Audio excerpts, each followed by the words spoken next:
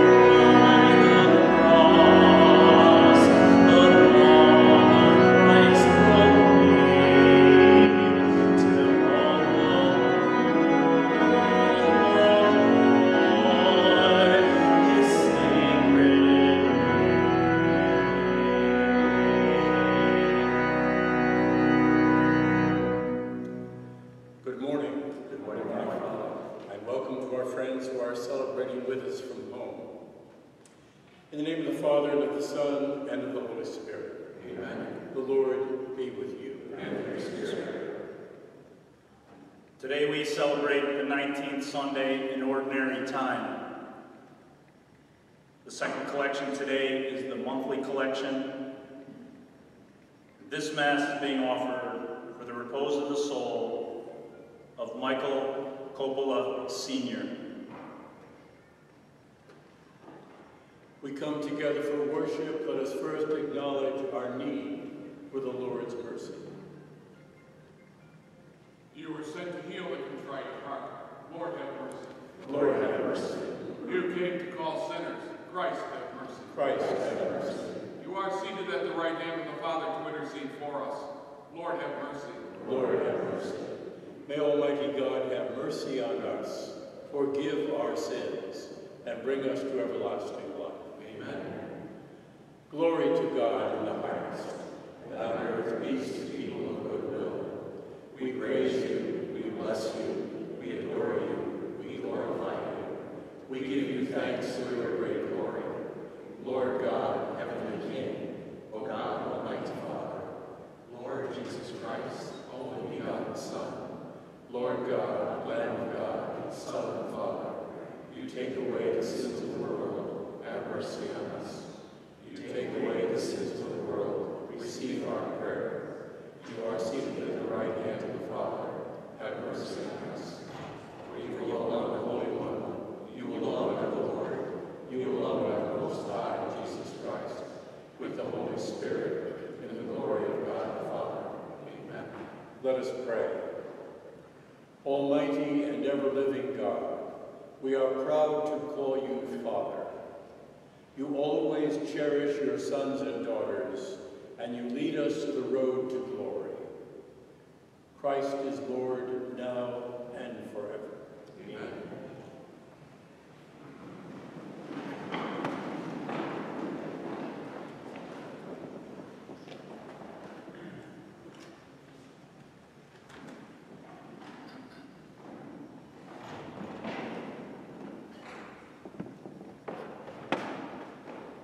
A reading from the first book of Kings. At the mountain of God, Horeb, Elijah came to a cave where he took shelter. Then the Lord said to him, "Go outside and stand on the mountain before the Lord. The Lord will be passing by."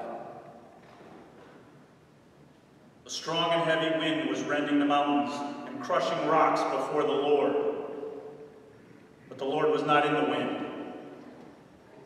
After the wind there was an earthquake. But the Lord was not in the earthquake. After the earthquake there was fire. But the Lord was not in the fire. After the fire there was a tiny whispering sound. When he heard this, Elijah hid his face in his cloak and went and stood at the entrance of the cave. The word of the Lord. Thanks be to God.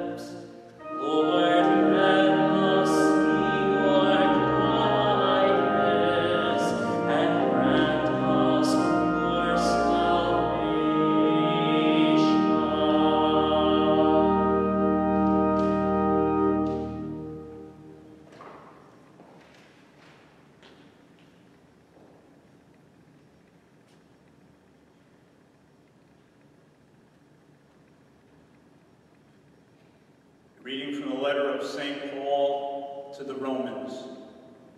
Brothers and sisters, I speak the truth in Christ. I do not lie. My conscience joins with the Holy Spirit in bearing me witness that I have great sorrow and constant anguish in my heart. For I wish that I myself were accursed and cut off from Christ for the sake of my own people, my kindred according to the flesh. They are Israelites. Theirs the adoption, the glory, the covenants, the giving of the law, the worship, and the promises. Theirs the patriarchs, and from them, according to the flesh, is the Christ,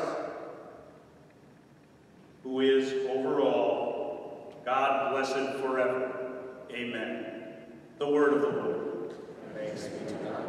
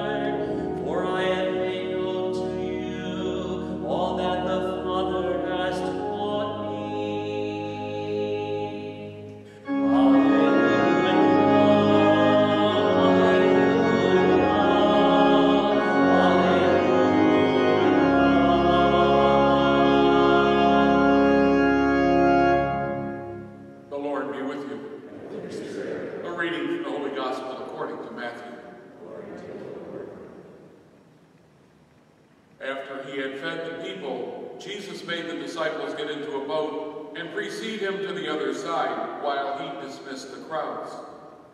After doing so, he went up on the mountain by himself to pray. When it was evening, he was there alone. Meanwhile, the boat, already a few miles offshore, was being tossed about by the waves, for the wind was against it. During the fourth watch of the night, he came toward them, walking on the sea. When the disciples saw him walking on the sea, they were terrified. "It is a ghost," they said, and they cried out in fear. At once Jesus spoke to them, "Take courage, it is I. Do not be afraid." Peter said to him in reply, "Lord, if it is you, command me to come to you on the water." He said, "Come." Peter got out of the boat and began to walk on the water toward Jesus. But when he saw how strong the wind was, he became frightened, and beginning to sink, he cried out, "Lord, save me." Immediately Jesus stretched out his hand and caught Peter, and said to him, "O you of little faith, why did you doubt?" After they got into the boat, the wind died down. Those who were in the boat did him homage, saying, "Truly you are the Son of God." The Gospel of the Lord.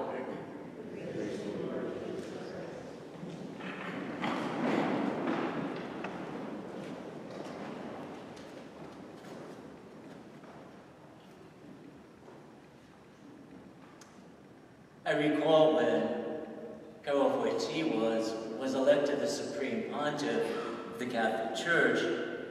Viewing it on TV, I saw him come out onto the loggia or the balcony of St. Peter's Basilica, and there he gave his first address to the world. And his words began with, "Do not be afraid." These familiar words are recorded some 365 times in the sacred scriptures. And some believe this to be a daily reminder to all Christians that we are to live every day of our lives without fear. I suppose many could say, that's easy for you to say. After all, we just lived through the raging storm of Isaias. Did I pronounce that correctly? Every station I watched on TV pronounced it differently. But you know what I'm getting at anyway. We also know that life is threatened in every way today by the coronavirus. Our country is rife with rioting, hatred, and destruction. It seems that everyone's life seems to be tinged with sorrow, sickness, tragedy, unemployment. Our seniors struggle to live on less than adequate income, and the list goes on and on and on. But still, even in the midst of all of these upsetments, the Lord speaks his wonderful message to us. Do not be afraid. We might ask, is he crazy? Doesn't he understand the hardships and the difficulties that we face. We know that fear is a very real part of life, no doubt about it. But it's how we handle it that makes the difference. Yes, we live in turbulent times, but we are not unlike any other period in history. And the gospel reminds us that the storms of life befall everyone, including the most devout followers of the Lord Jesus.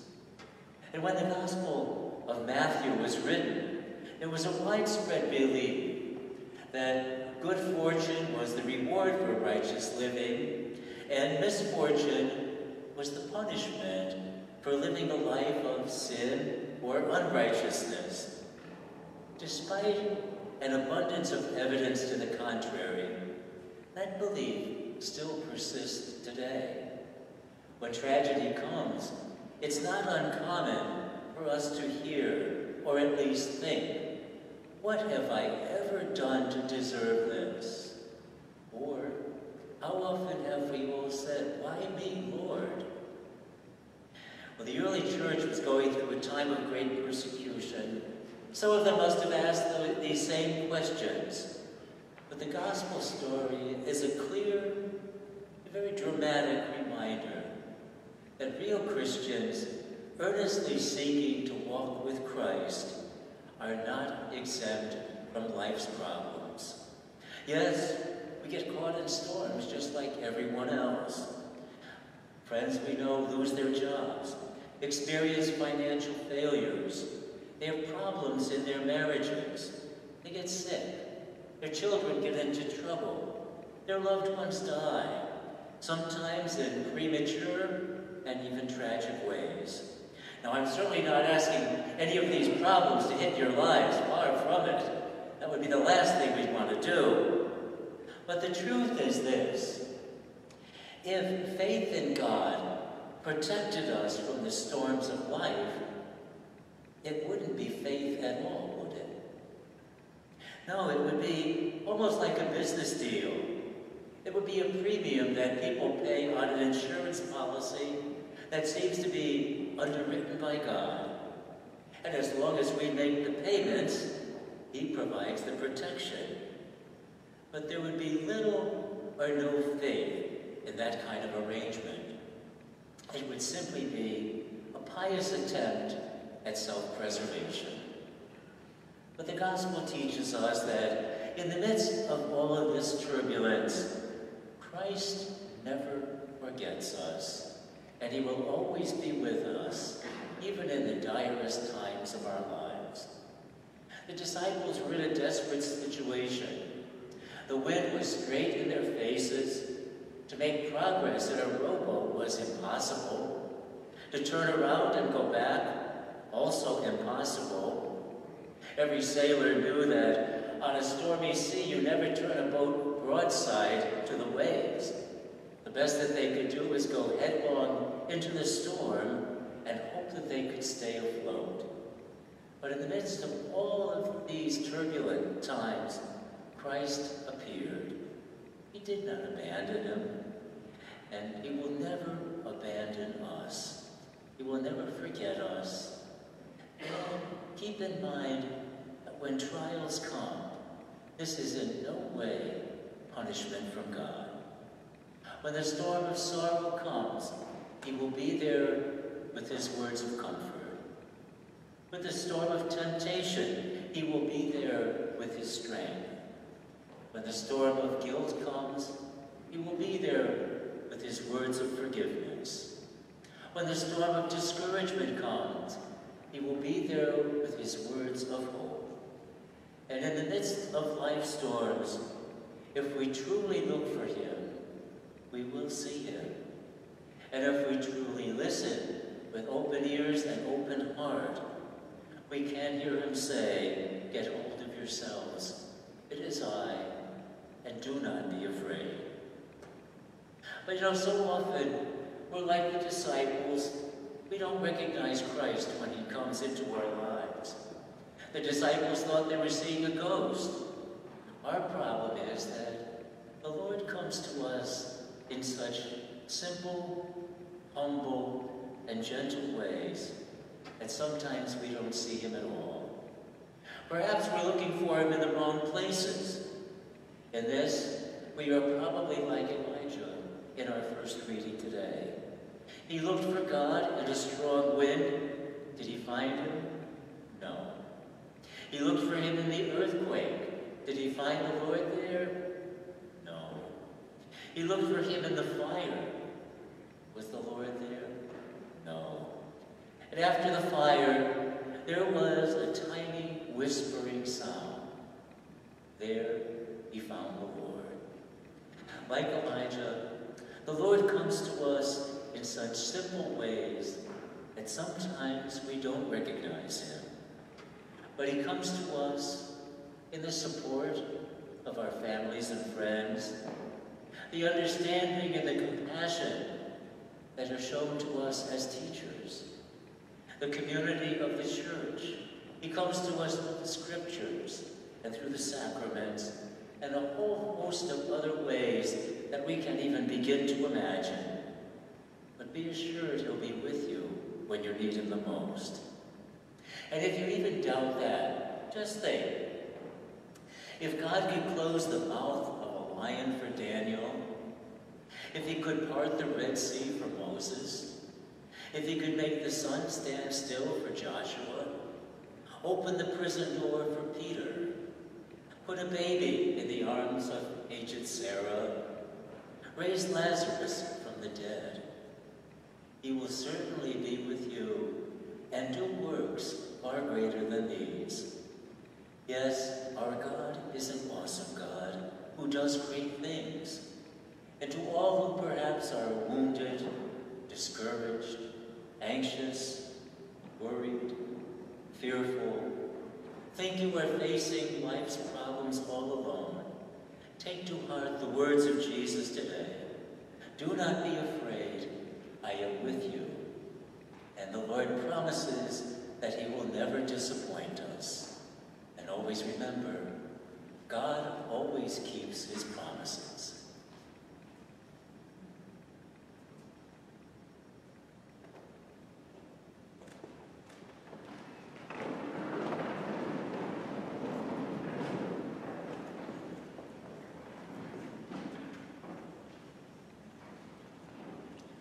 I believe in one God, the Father Almighty, creator of heaven and earth, all things visible and invisible.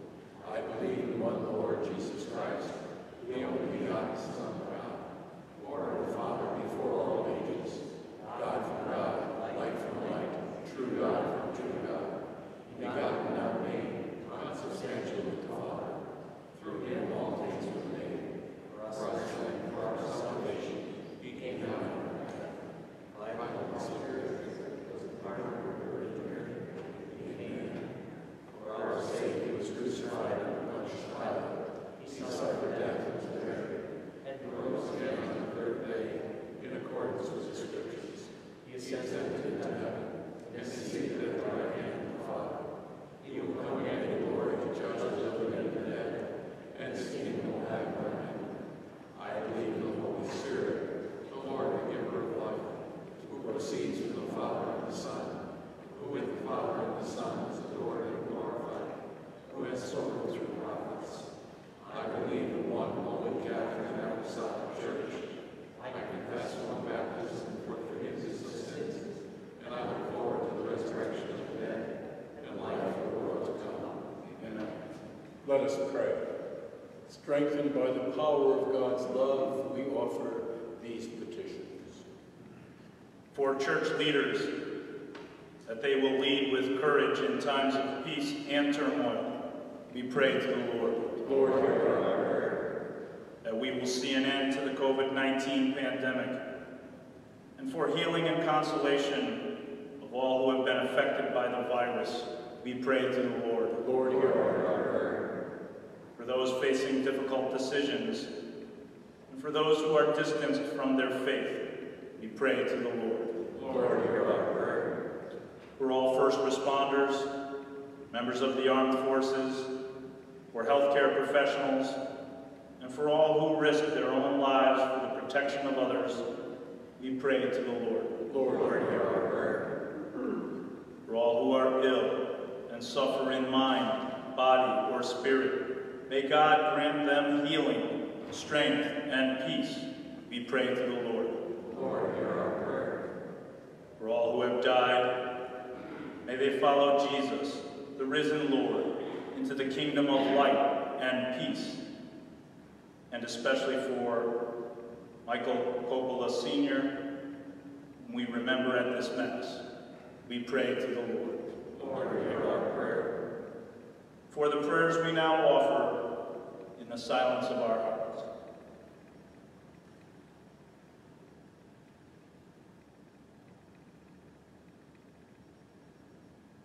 We pray to the Lord.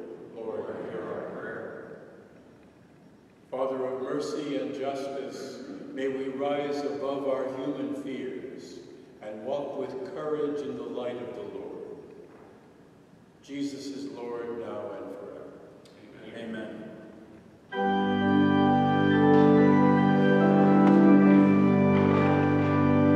You shall cross the barren desert, but you shall not die of thirst. You shall wander far in safety, though you do not know the way. You shall speak your words in foreign lands, and all will understand. You shall see the face of God and live.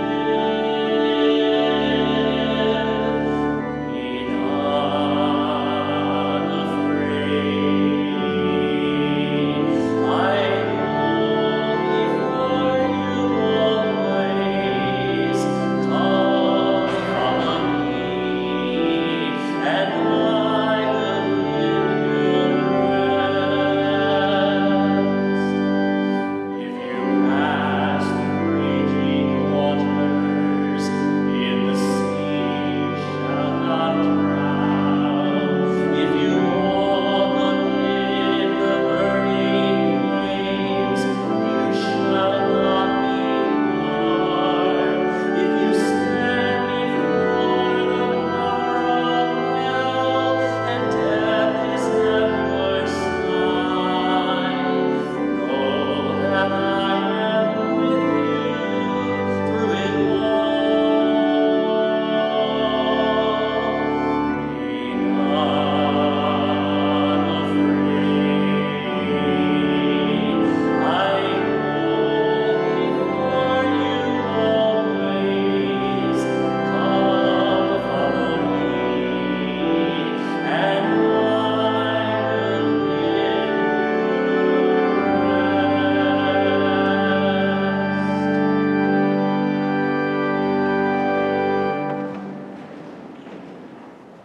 Pray, brothers and sisters, that my sacrifice and yours may be acceptable to God, our Almighty Father.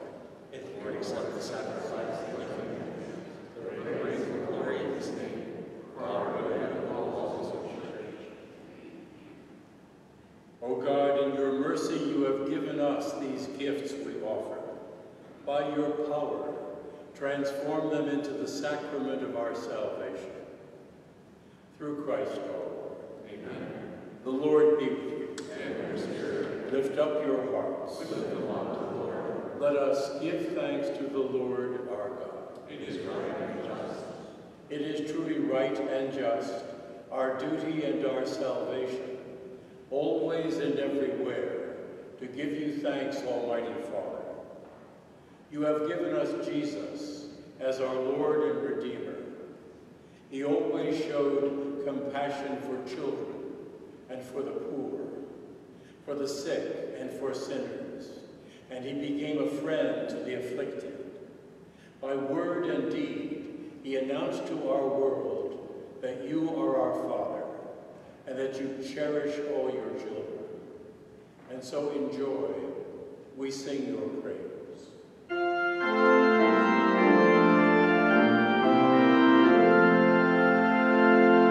Holy, holy,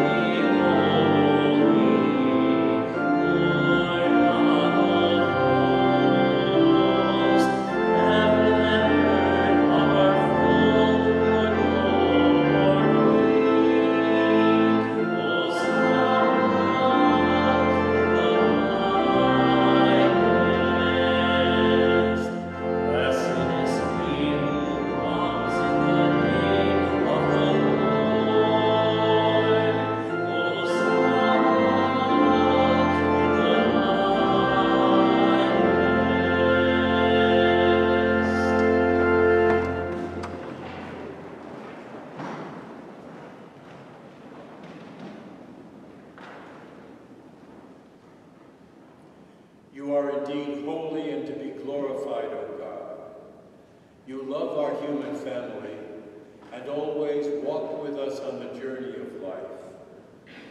Blessed indeed is your Son, Jesus, now present in our midst, since we are gathered by his love. And when as once for his disciples, so now for us, he opens the Scriptures, he breaks the bread. Father, send your Spirit to consecrate our gifts of bread and wine, that they may become for us the body and blood of our saving Lord. On the night of his last supper, Jesus took bread, said the blessing, broke the bread and gave it to his disciples, saying, "Take this, all of you, and eat of it. For this is my body, which will be given up for you."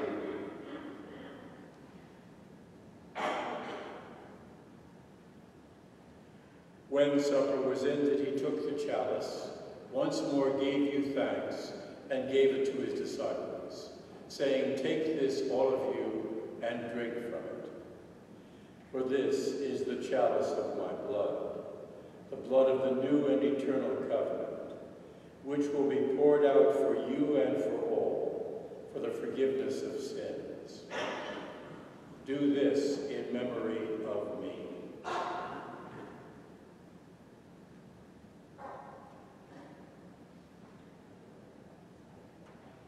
The mystery of faith.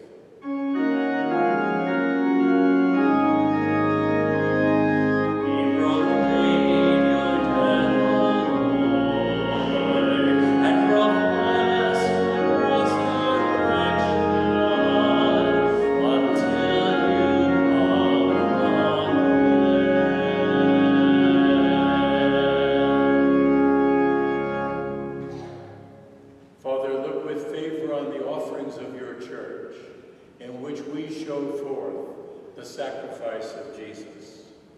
And grant by the power of the Spirit of your love, that we may be counted now and forever among the members of his body.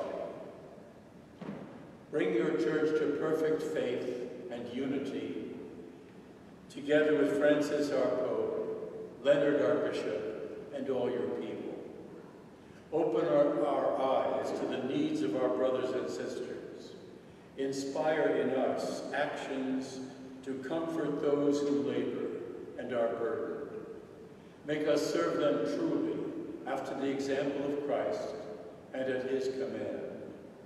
May we serve them with joy in our hearts as living witnesses of truth and freedom, of peace and justice. Remember our brothers and sisters who have gone before us into the fullness of your kingdom. Grant that when our earthly journey is complete, we may join them in paradise with the Blessed Virgin Mother of Jesus, with Joseph her spouse, with Peter and all your saints. There we shall praise you forever, through Jesus your Son. Through him, and with him and in him, O God, Almighty Father, in the unity of the Holy Spirit, all glory and honor is yours, forever and ever.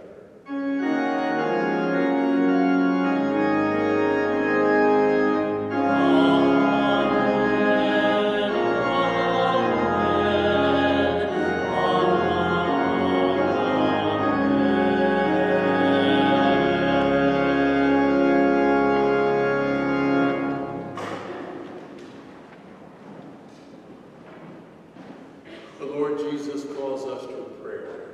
Our Father, who art in heaven, hallowed be thy name.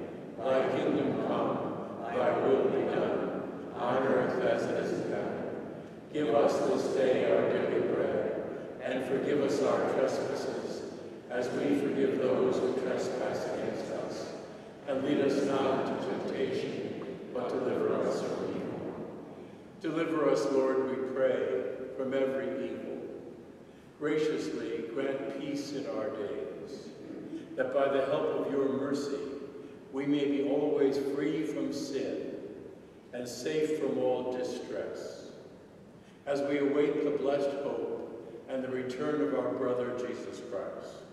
For the kingdom, the power, and the glory are yours, now and forever. Lord Jesus Christ, you said to your apostles, "Peace I leave you, my peace I give you." Look not on our sins, but on the faith of your church, and graciously grant us peace and unity in accordance with your will. You live and reign forever and ever. Amen. The peace of the Lord be with you always. And with your spirit. Let us offer each other a sign of peace.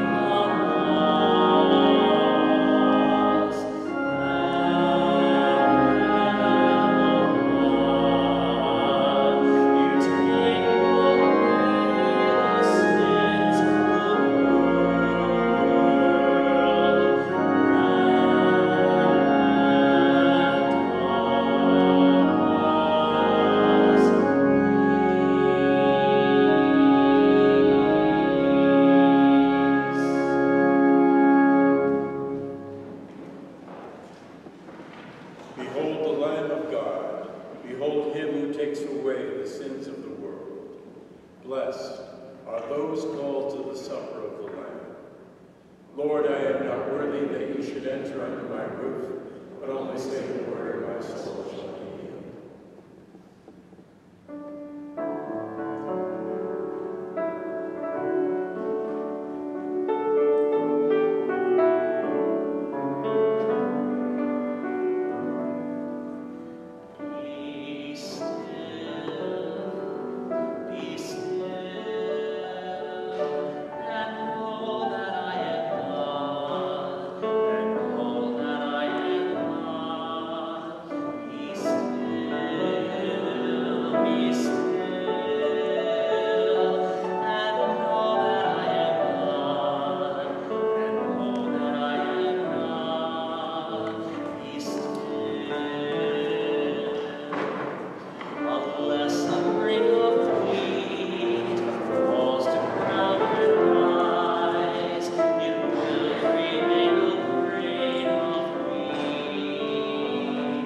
But if the grain does die,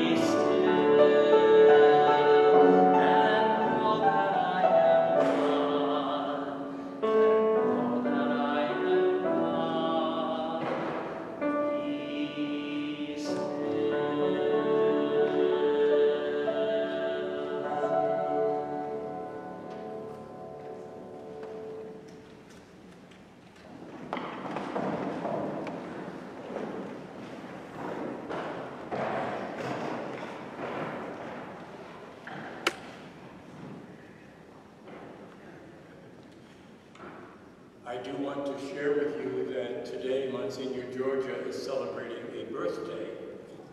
So on your way out, be sure to express the appropriate condolences. I just hope I look that good at 45. Let us pray. May this communion with which you have blessed your people confirm us in the light of your truth, O Lord, and guide us safely to your glory. Jesus is Lord now and forever. Amen. The Lord be with you. And with your spirit. May Almighty God bless you, the Father, the Son, and the Holy Spirit. Go in peace, glorifying the Lord with your life. Thanks be to God.